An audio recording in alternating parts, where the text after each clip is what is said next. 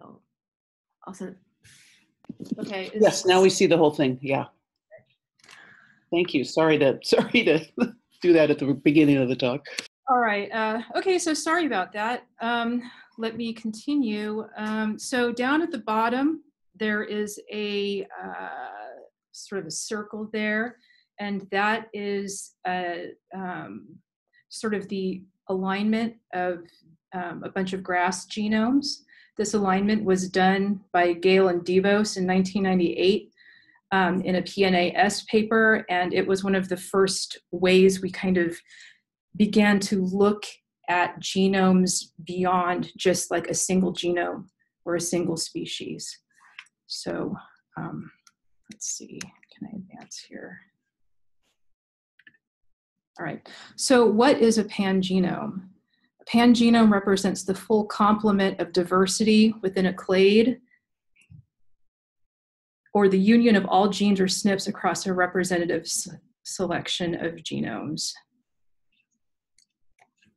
Okay, so why would people want to make a pan-genome? Well, it turns out a single reference genome doesn't really represent the diversity within a given species. Also, advances in sequencing technology and lowered costs have made generating a pan-genome a feasible goal for many research groups now. Okay, so the first pan-genome was Streptococcus agalactiae, and it's a microbial pan-genome. Sorry, I'm having trouble advancing. It was released in 2005, and it was comprised of 8 genomes, sequenced at 8x coverage, each genome about 1.8 megabases in size. The whole genome alignments were done using the Mummer alignment program, and gene sequence similarity was determined by translated protein sequence comparisons. And so what you're looking at here is these basically you'll see 8 panels here, and each panel represents a case where one of the 8 genomes was used as the reference in comparison to the others. The colors represent the coordinates from the beginning to the end of the chromosome. So yellow would be the beginning of the chromosome, and that dark blue would be the end. Wherever you see these colored spaces that are the same in any particular region, that represents the reference in each case sharing sequence similarity in the same syntenic position across all accessions. Wherever you see white, that's the reference lacking sequence similarity to other accessions. And where you see the color is different in comparison to the colors flanking it, as in this blue box, that is when the reference sequence shares sequence similarity in some accessions, but not in the same syntenic position. So in comparison to a microbial genome, there is a recent pan-genome that came out in rice, came out this year, and it comprises a pan-genome data set of the reference Oryza sativa, japonica, to the Oryza rufipogon species complex. Now in comparison to the microbial genome, the rice genome is approximately 430 megabases in size.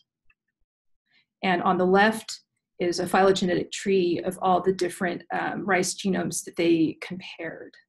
Now they deep sequenced to 115x 66 divergent accessions of rice into contigs. These contigs were anchored to the reference genome using the Mummer alignment program, and predicted genes and contigs were aligned against the reference genome with BLAST to determine presence-absence of the genes in these various genomes. Now, I'd like to talk about an upcoming, a future pan-genome. This is the maize nested association population. And this is comprised of 25 diverse inbred lines, plus the reference line B73.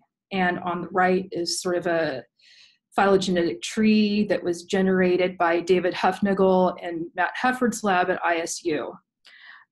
So all 25 of these complete genomes are currently being sequenced, assembled, and annotated by the NAM Sequencing Consortium, which is made up of Matt Hefford at ISU, Doreen Ware at Cold Spring Harbor, and Kelly Daw at the University of Georgia. Each genome in maize, as in comparison to rice and Streptococcus, is 2 gigabases in size. And ultimately, there will be a whole genome alignment among all these different maize lines to create the pan-genome. So here's some examples of species with existing pan-genomes. The human pan-genome exists in several different formats. There are dozens, if not hundreds, of microbial pan-genomes. As indicated before, the microbial genomes are very small, so it's very easy to make pan-genomes of this species. There are many crop pan-genomes, though for the most part, they entail resequencing efforts, which means that short reads are sequenced and then mapped against the reference. Not in all cases, but in many cases. And here's some crops that have pan-genomes. That includes pepper, soybean, rice, as we just showed, wheat, and then maize. And again, the current maize pan-genome is, there was some resequencing, but there are also like about 2 or 3 sequenced genomes that went into making this pan-genome. I did not find a lot of animal or insect pan-genomes, and so unfortunately, I really am only going to be focusing on crop pan-genomes in this talk. So, okay, come on, it's not advancing. Okay, so I'm going to talk about some methods of creating a pan-genome. Let's see, I don't know why it's not advancing. Sorry about this. I think, okay. So usually the comparisons done to create a pan-genome include, wow, sorry, my screen is just not advancing here. I don't know what's going on. Okay. The keystrokes don't work either, the arrow buttons? No. Oh, man. All right. So creating a pan-genome, I talked about the 3 cases where whole genome alignment was used. And that's basically BLAST. MUMMER is like a BLAST type of situation where you align the sequence of the genomes to each other or to a reference, or you align short reads to a reference sequence.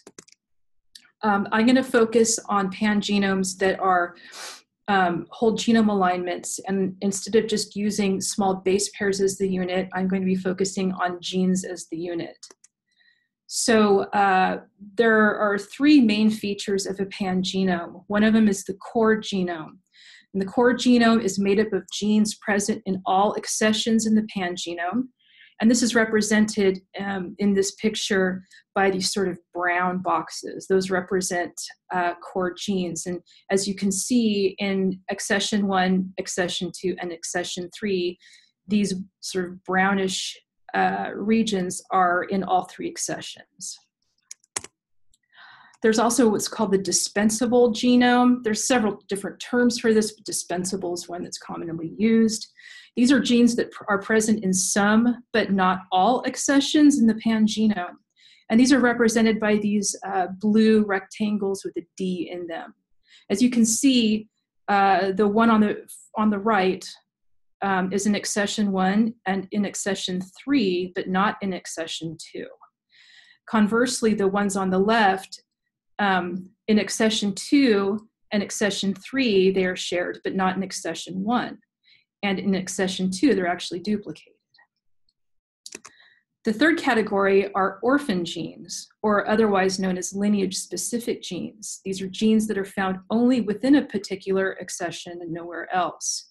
So as you can see here, accession 1 has this green O, but no other accessions do. And down at the bottom is a pan-genome that attempts to represent all the genes that are found within these 3 accessions. So now we're going to get into different types of pan-genomes. The most common one and the most easy one to create is a reference-based pan-genome, and this is when all accessions are mapped to a single reference. Now, these types of pan-genomes are very fast and easy to make, and they can also be represented as a FASTA file as a consensus sequence.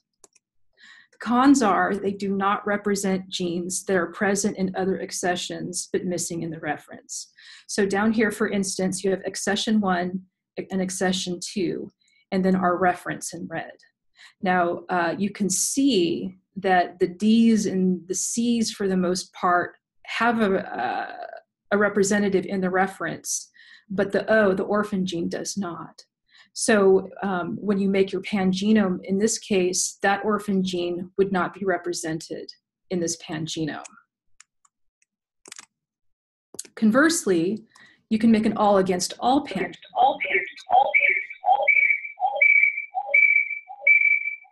Okay, what's going on there? Okay. So this type of pan-genome includes the total diversity of all accessions studied. So the pros of this, of course, it contains the total diversity among all accessions, but the cons are it can't be easily represented as a FASTA file. It's very slow to compute these, and it uses a lot of CPU.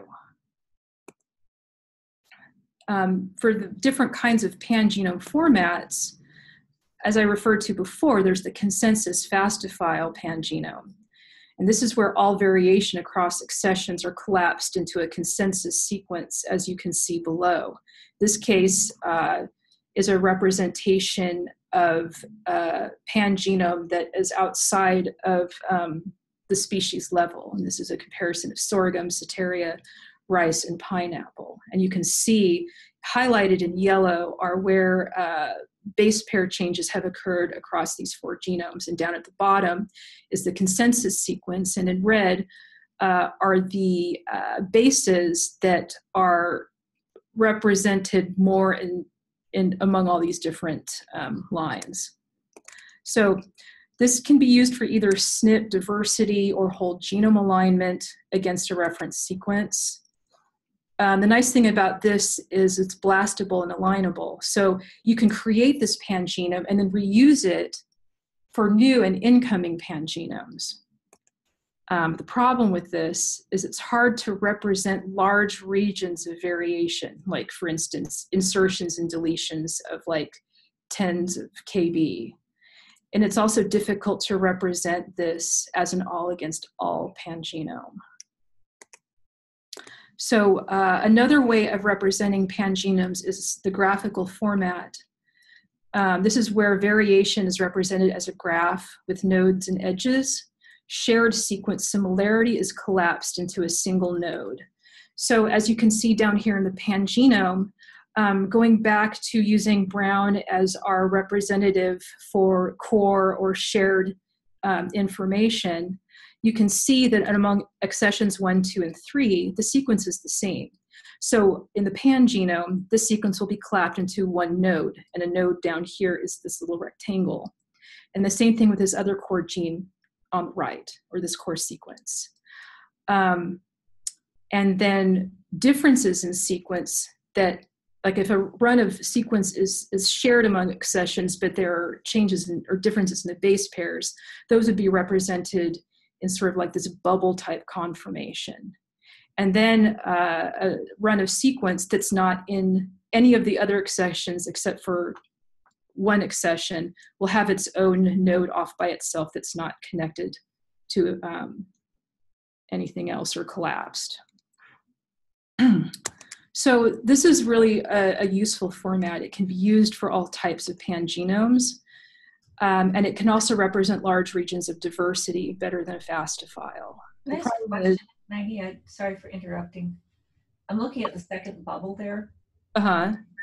So my understanding is that this pan-genome representation with the graph is that you could traverse the graph and get your genome. But the accession 2 can't bypass this, the two blue boxes at the end. Okay. So would there be a line through the middle that bypasses them? You know, yeah, we can talk about this later. I just wanted to do a really quick representation of the different types of formats, but yeah. The CS person and me. Yeah, I mean, it's a complicated topic. Maybe we can talk about it later, but yeah. So the problem with this kind of pan-genome, it's not really blastable or alignable. So once you create it, it's really hard to take incoming genomes and add onto it. I know that Ed Buckler's lab in Cornell is working on a way to make a graphical format that you can then convert to a FASTA file and make it alignable. But as you can imagine, it's rather complicated, and that's still in the works. So among the levels of pan-genomes, there are species-specific pan-genomes, and these are cultivars within a species, and that's the most common pan-genome that's usually generated. There are also genus-specific pan-genomes, and these are closely related species within a genus. There can also be family-specific pan-genomes, like the species within a family, like sort of like that grass circle image that I had in the first slide. Higher order clade pan-genomes are possible, but the complexity increases as you go up in clade since the number of shared genes declines. So on the left here is a simplified phylogenetic tree comparing some species in the monocots and dicots. At the top is sorghum, and then Soteria, which is foxtail millet, and then rice, and those make up the grass family. And then as an outgroup, there's pineapple. And then among the dicots, you have two clades, the rosids, which is represented by peach here, and the asterids, which is represented by tomato. So as you can see that Soteria is more closely related to sorghum. Rice is more closely related to sorghum than pineapple. And as you go to the dicots, peach and tomato are the most distantly related species to sorghum. The table on the right shows species and then their number of syntenic orthologs in sorghum. So Soteria has 31,142 syntenic orthologs to sorghum. Rice has 28,406 syntenic orthologs. Pineapple has about 16,000. Peach has 5,000, and tomato has about 1,100. So as you can see, as you get more distantly related, the number of syntenic orthologs declines. So there's some challenges of creating whole genome pan-genomes for complex genomes, such as maize and wheat. Maize and wheat have undergone recent polyploidy events. They have large inversions and translocations relative to their outgroups and contain a great number of repeat elements. These genomes also contain a large number of duplicated genes in cis and trans. And they've simultaneously undergone a great deal of gene deletion relative to outgroups. So therefore, creating pan-genomes to represent the extent of the diversity in these species is very daunting. And here's an example of what I mean. So this is two different maize inbred lines compared to the reference maize line B73.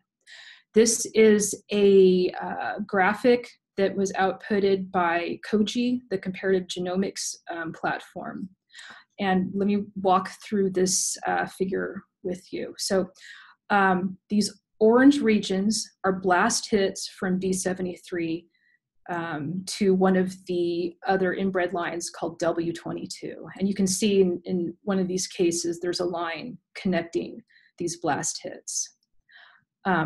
The brown regions are blast hits from B73 to another inbred line called MO17. And you can see some connections here between the brown blast hits to these genes down here. These little regions here are gene models where the green and the blue are. And these rectangles encompass the DNA sequence and chromosome coordinates, as in chromosome start and stop. Down here in this blue bubble is a tandem array. You can see that these genes, there's several different genes here, and they're all aligning to one gene in B73. And that is a clear indicator that this is a tandem duplication in MO17 relative to B73. So what I want to direct your attention to are these genes that are circled in red. You can see that there are no colored regions above them anywhere. This indicates that these genes have no syntenic ortholog to B73. And the ones in B73 have no syntenic ortholog to either W22 or MO17. Now these are all maize cultivars, Zea maize. And you can see that already just in this region, there's a pretty impressive difference in gene presence absence just within this one, within one species. So the point of this talk really is to discuss what the role of biological databases is in curating pan-genomes. Biological databases will need to address nomenclature rules for pan-genes, which I'll get to in a moment. And AgBioData is in a unique position to direct and standardize, naming conventions for pan-genes at this early stage in, crop pan-genome development. And I think our understanding of the complexity of this topic can help to inform us as to the best nomenclature conventions to implement. So another issue is storing pan-genomic data in a public database. Some of the questions we will be coming across is what types of pan-genome formats can we store? How would we connect the functional data, like the expression data, mapping and marker data, and SNP data to the pan-genome in a useful manner? So I'm going to give an example of some approaches that MazeGDB is thinking of in tackling this issue. And I'm going to go back to the NAM nested association mapping founder lines, which I discussed in an earlier slide.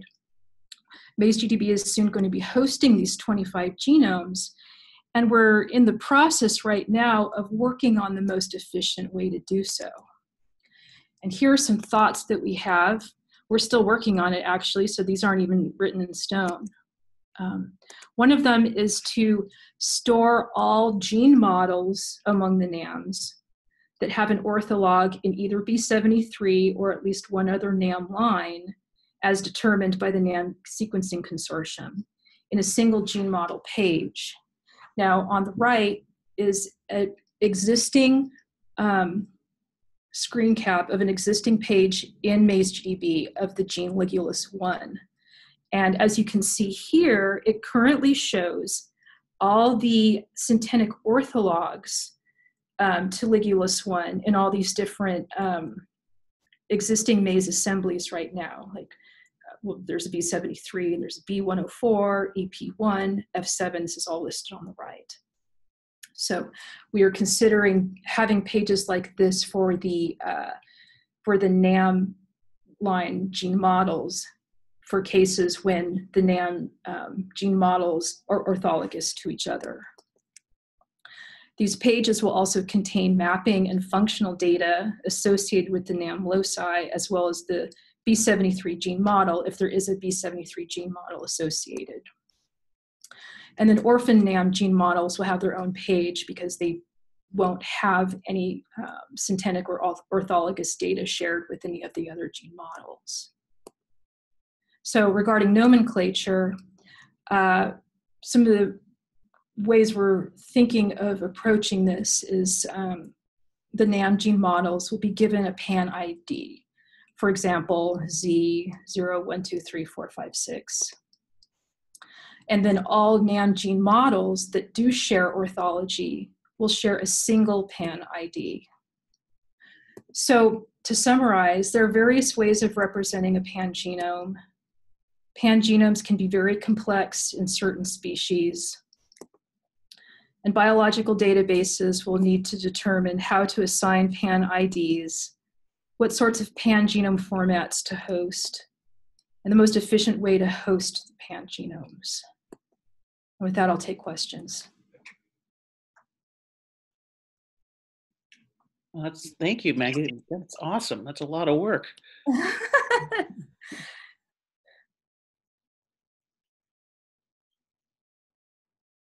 How many other people are dealing with this in their communities? I know a lot of you are muted, but how many other people are dealing with pan-genomes right now? Soybean is. Mm-hmm. Are you taking a similar approach? We're talking about a lot of the same issues. It looks like we'll be doing it at the gene level. And our approach will be to place the gene models from each assembly onto every other assembly, and then derive a table of the correspondences. So that'll give a union. There are about 55,000 genes in soybean. So the union might be, 60,000. And the approach will be similar to what you described, Maggie, towards the end with the gene page. Mm-hmm. So basically, each gene will have between, let's say, 1 and 6 genes. Those with 6 being the core set.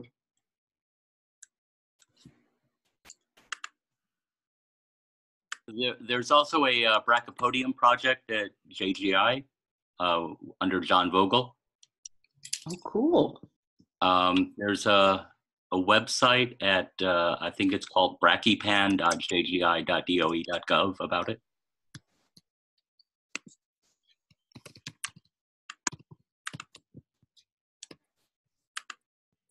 Hi, this is Rashmi. I have a question. Sure. Yeah, so you showed there could be 2 ways of having pan-genome. One is the consensus FASTA sequence, another one is the clade one, right? Mm-hmm. Is there any example of the clade one? I don't know, I have not seen. Okay, so actually the human genome, they have ways of representing the human genome as the graphical format. Okay, so how do they use that? Well, that's a good question. I'm not really sure how they do that. I can give you one example that I know of where I do know how they use it. I referred to Ed Buckler's graphical format. He calls it the practical haplotype graph. Now, the sequence is actually stored in a database, okay, SQL database. Oh, okay, got it. And then what happens is if you want to get the sequence of the pan-genome in a usable FASTA format, you can convert the database to a VCF file. And then you can take the sequence and that VCF file will represent the very large indels, and then you can turn that into a FASTA file. So that's what he's working on now, and he's got that down in terms of doing like sequencing and whatnot. And his group is working on expanding that to like store the very, very large indels between like maze and eventually being able to turn that into a FASTA file. Does that make sense? Yeah, I will see more. Thank you. Thank you for the answer. Oh yeah, you're absolutely welcome. Hi, this is Sushma from Oregon State University. Maggie, it was a great talk and I learned a lot about pan-genome. Oh, good. Thank you. We are also putting together a document under AgBioData on pan-genome, genome assemblies and so. So I and Lisa, we thought of inviting you and leading that section. I'd be happy to. Thank you. So that is one part. And the second part is, I think that if you consider maize or rice or any other species, perhaps the pan-genome at the species level is going to be quite complicated by itself. Yes. Perhaps it will have couple of dozens of genomes under that. And I was thinking, if you have, like, for example, consensus genome from maize, and for rice and soybean or other plant species, and then somehow it may be we have some ability to compare those consensus genome rather than including all the things that are underneath those, each species. Will that give some kind of better insight for comparative biology? Oh, that's really interesting. So basically make a consensus genome in maize. Yeah. Consensus And genome in rice. Yeah. Consensus genome in sorghum, and then take those consensus genomes and compare them to each other. Yeah. So I mean, then we can actually move up to monocot, and similarly we can move up to dicot, and then see. Yeah, then since all the diversity in each of those clades will be preserved, the likelihood of finding comparisons between these diverged species is greater.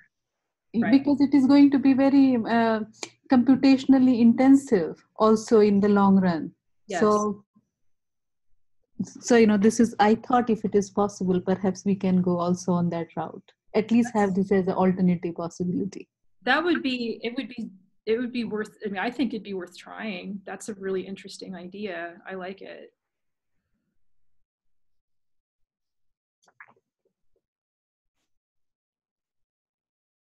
Regarding clade level pan-genomes, I should mention that we have something along those lines for the legumes, I think about 13 species. This is from legumeinfo.org. Via the Genome Context Viewer. This is an application that Alan Cleary developed. He basically does dynamic alignments at the gene family level of all genes in the set of selected species, and then provides a viewer in a window around any region you're interested in. Mm.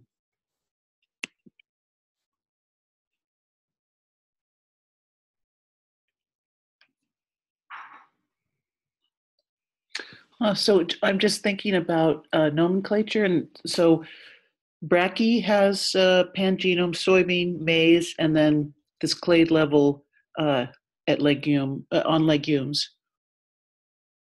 There's got to be more. I'm thinking of people that might want to work together to work on nomenclature. Well, isn't Arabidopsis doing something like this? Ava? Sorry, unmuting.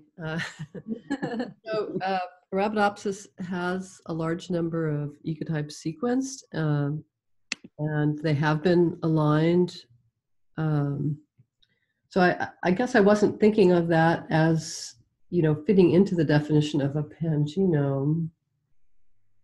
But it is in a sense. So yeah. I guess so. I'm thinking of the pan-genome as being more of the graphical version of the pan-genome that you showed in the talk.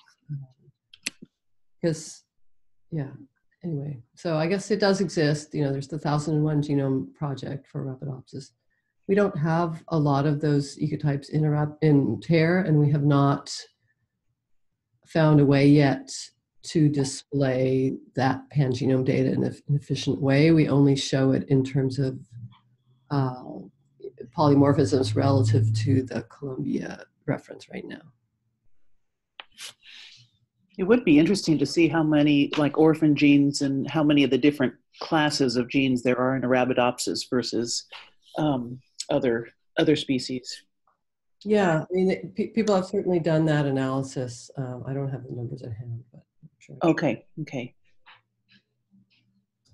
And we certainly have nomenclature issues there as well, or we're struggling with that a little bit. So I was actually thinking that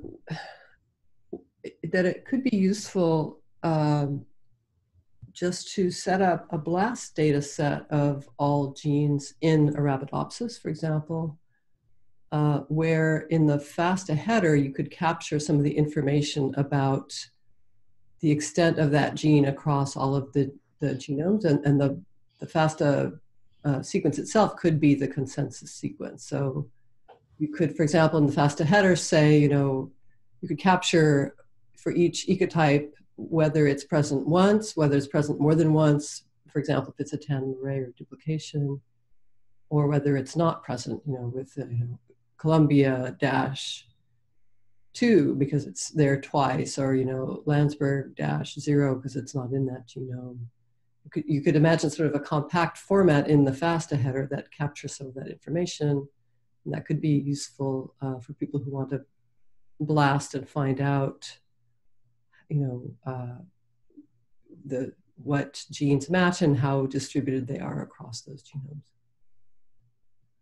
Yeah.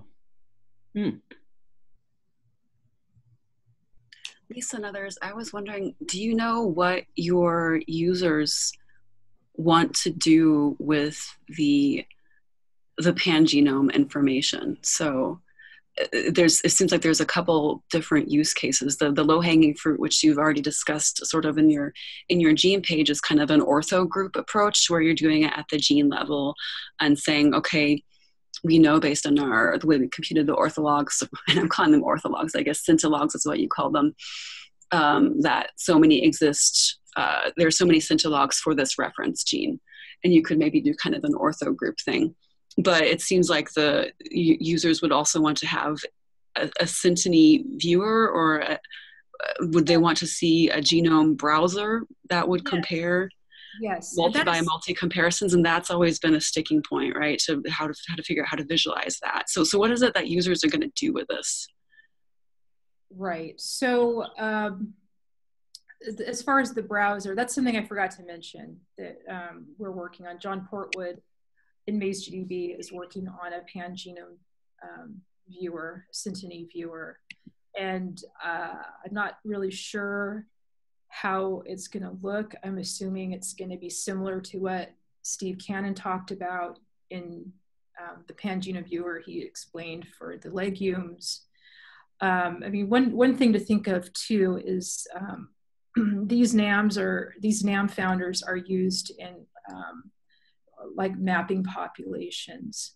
So one of the things that people want to do, of course, is connect QTL information to regions that are sequence that's shared across all the all the genomes, identify QTLs that are unique in some of the lines, ask if some of these QTLs fall within regions that show some kind of inversion or other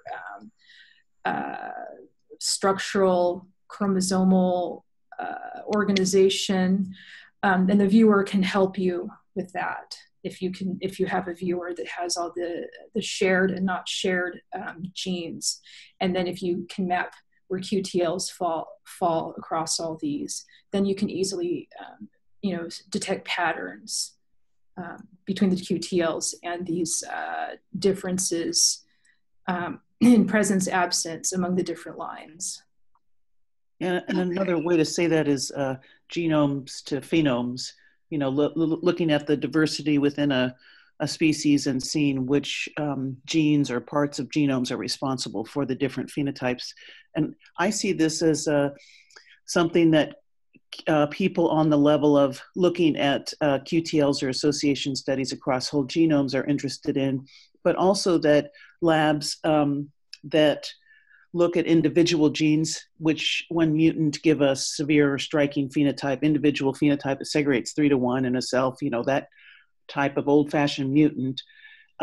It's nice if they can look at, if they've got that gene down to 20 genes, they can look on a browser or some sort of viewer and see the diversity within those 20 genes across, 10,000 lines or something, and then try to look at those lines and see if they have any indications of similar phenotypes. So I see this as being used by genome biologists and people looking at the whole thing, but also people still looking at individual one gene or 10 genes. Right. Okay. So with the genome browser issue, that gets back to a file format problem then, which Maggie was describing earlier. Like, how would you, because you need to have a way to represent the sequence in a consistent way that a genome browser could actually read it. Right. So that gets back to, so basically how we represent genomes in a viewer format tends to be based on like a reference, right? And you have the coordinates of all the syntologs and where they map to the reference. Alternatively, the example that Stephen used, I don't believe is dependent on a reference. And Stephen can correct me if I'm wrong here, but reference format is usually the way you can go about doing it. You could also have different browsers with different references to show the alignment. But like you said, this is something that gets very complicated very fast. And as you mentioned, it really is going to depend on how you're going to represent this this format. You probably can do an all against all alignment, but it would be based on region to region. And I know that this is something that Grameen has. There's a pan-genome viewer there where you can look at that. And Doreen can correct me if I'm wrong about that. But yeah, there's different ways of approaching this and just trying to find the way that's the most efficient, but also the most useful for our users is really the key here. For the legume context viewer, which by the way is, I'm sure that NCGR, Andrew Farmer's group, would be happy to share that with anyone who's interested. It's on GitHub. But it's really quite an outside the box solution in that the pan-genome is anonymous. That is, there's no consensus gene that gets named, and there's no structure that's stored statically to represent the pan-genome. It's all calculated dynamically.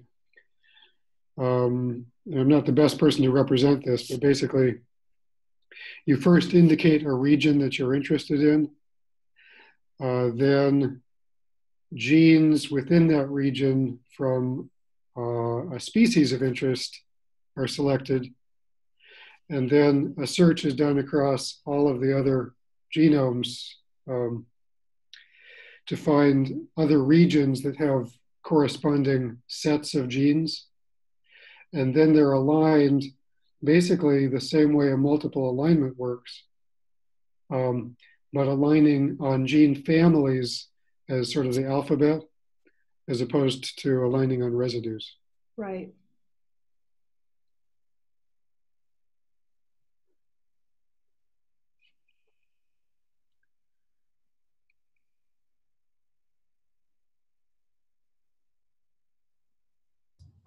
I see that Tanner has posted a link for a wheat pan-genome. Do you want to say anything about that? I'm looking at it. Well, so there's a paper that was there's a link for the paper there. It's published by David Edwards from Australia. There are also other pan-genome projects led by Curtis Pozniak in Canada. But the issue remains. I mean, here we have a JBrowse view, and essentially the pan-genome is actually represented as a track. Still, the issue remains of how to visualize these pan-genomes more accurately and more in views that are more informative.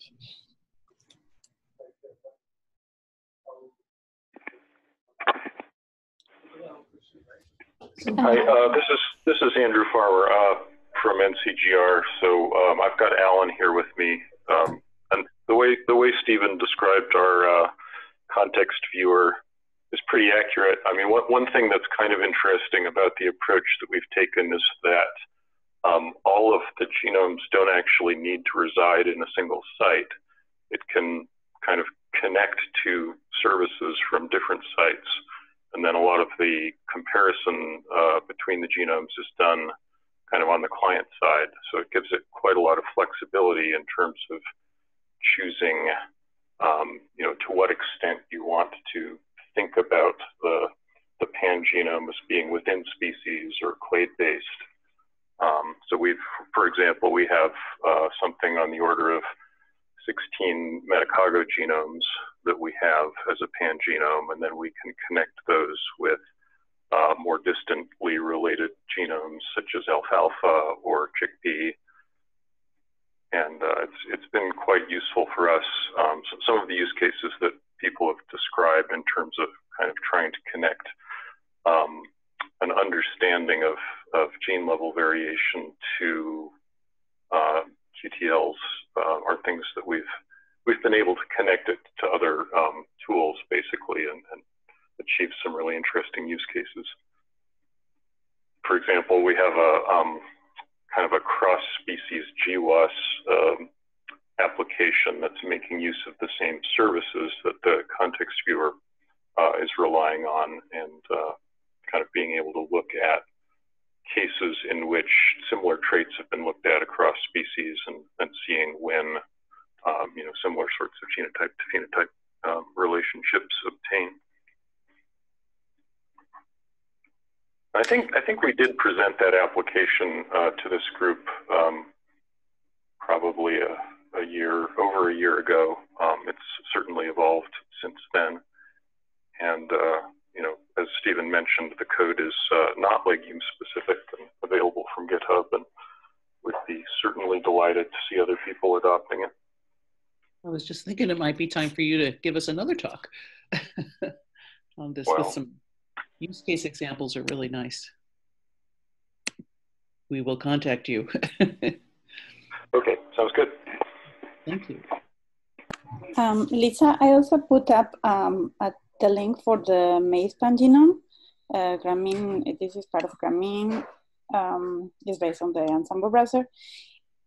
We haven't dealt directly with the issues, or the genes have been kept separate, but that same model has been used for grape, rice, and I'm not sure it's wheat, but that's how we have managed. For wheat, I know we have the polyploidy views.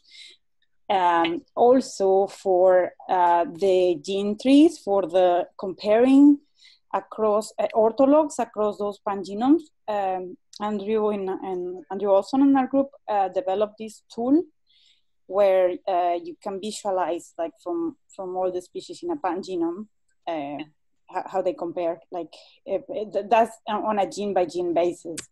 So if you like, I could ask either Andrew or Andrew and Sharon if they are willing to present.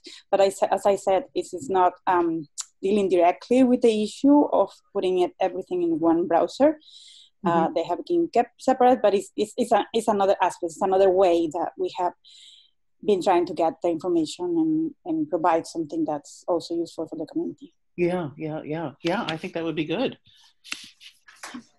Oh, I'm taking notes.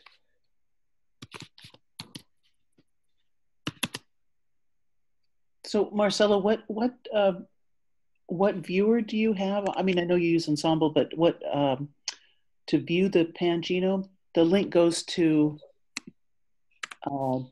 If you click on any of the genomes, for example, the PH207 or the W22 in that link that I put on the chat. Okay. You'll be taken to the. Oh, actually, well, you have to click on an example. That's the species page. So you have links for particular examples. You can either choose example region or an example gene, or one of the genes that are underneath that search box that says search CMAIS W22 on the left. Okay. Okay. Yeah. Yeah. And that's how you would get some there. of them. Yeah. Eventually, you will get the ensemble browser view. Okay. Okay. Thank you. Sure.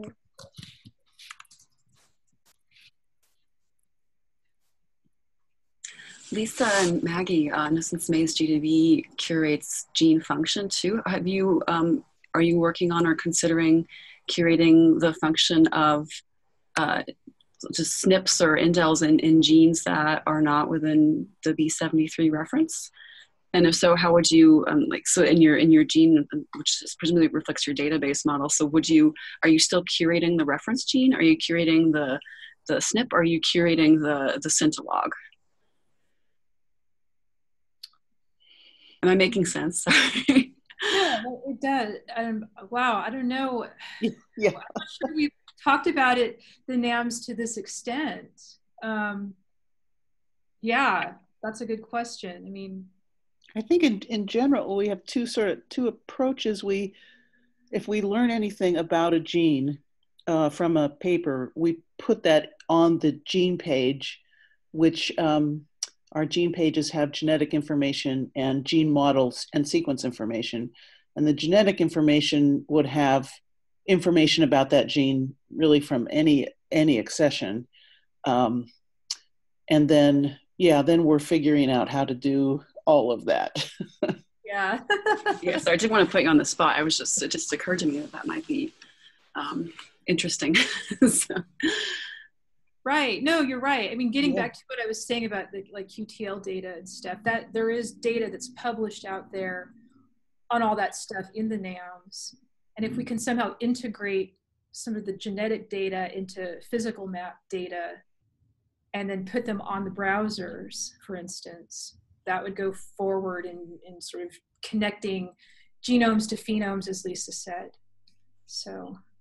Yeah, but we haven't really, I mean, we're just trying to figure out the nomenclature right now and the gene model pages, but yeah. Yeah, right. I mean, we had 10 more curators. That question made me feel so behind.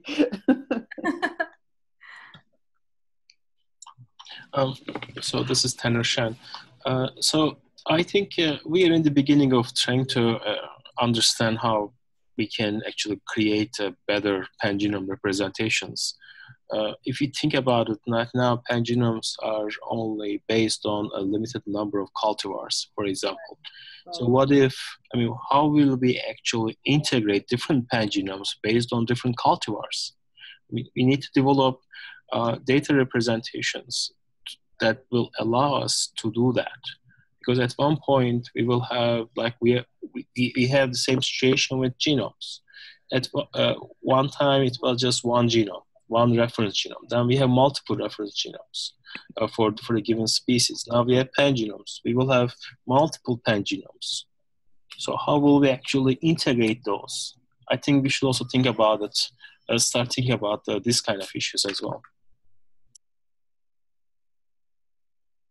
That's interesting, because we're thinking about, for maize, I think of it as one pan-genome. As we get more and more cultivars for Zea maize, we would add those to a single pan-genome, and we might go more clade, farther out to get some teosintase in there. But you're right, we could have one maize and one teosinte pan-genome. And but I like what Shushma said about a consensus genome. Maybe that would be a way to compare pan-genome. A consensus genome could have a consensus genes for core genes and dispensable genes and individual orphan genes, and we could use those as a basis to compare. But yeah, all things to think about. So when you construct pan-genomes, do you just go by the order of genes, like the component of genes, or do you even look for sequences? Like when you constructed pan-genome out of 60 cultivars, so you add all the orphans and Yeah, that's another giant issue. Oh my God. No, I mean, I'm just like, so I missed a little bit in the beginning, but then you mentioned like so there's a two ways. You have reference genome, and then you just compare all the other 60 cultivars. So that's how you represent, one way of representing it. But then also you can come up with pan-genome, basically, like it has all the genes that you discovered in 60 cultivars. So then do you even look for SNPs, or you just like, if they are close enough to call it as the same gene, you just come up with the genes? Is Right. that the pan-genome? Yeah. Right. So there's different ways of representing it. There's at the SNP level, within like shared genes, or there's like a larger level where you just look at presence, absence of genes in a way that, you know, kind of what Stephen was saying, instead of like comparing on base pair, you'd be comparing, the unit wouldn't be ATGC, the unit would be that gene ID. The gene ID, okay. Right. Yeah. And so and I focused mostly on the pan-genomes based on genes as a unit rather than SNP as a unit. But yeah, that's a whole different type of pan-genome that can be represented too. And so yeah. Okay, so we do like synteny analysis, like between closely related species, and so the difference would be, in my mind, like in pan-genome you construct pan-genome that has all the genes in it. But then if we do synteny, we just come up with syntenic regions where all the gene orders are similar, right? But then we don't necessarily come up with like ancestor genome or pan-genome.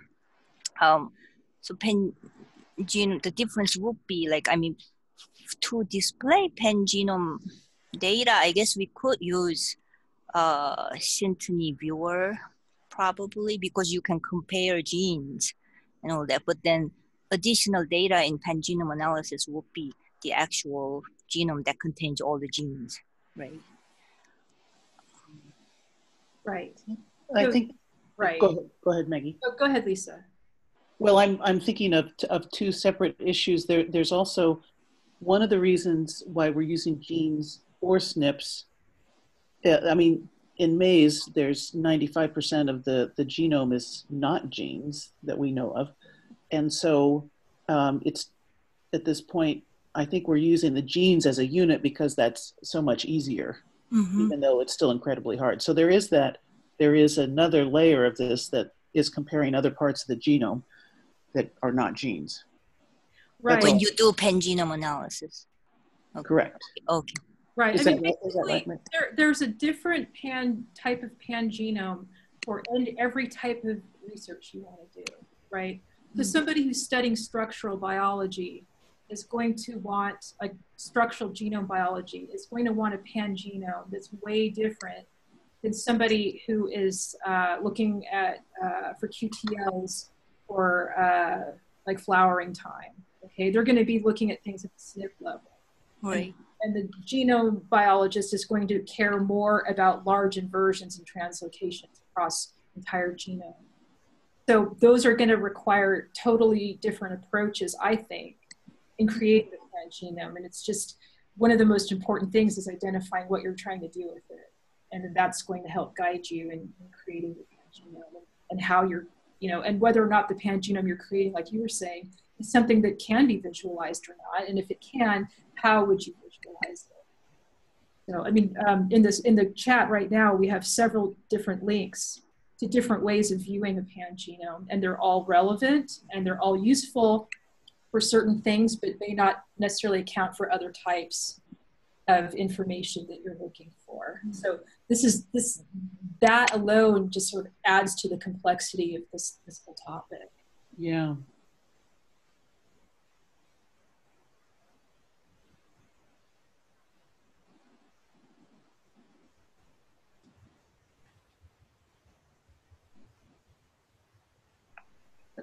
Looks like we're past our hour. Obviously a hot topic. Yeah, thank you very much. It was a very good talk. Thank you. And I apologize again for the technical difficulties. So. Oh, no problem. We can deal with that. And we do have a speaker for next month, which will talk about the GEMS platform for breeding. And then we are going to have a meeting at PAG together. We'll tell you more about that soon. And we are looking for more speakers in 2019. So if you'd like to talk, let me or Jackie know,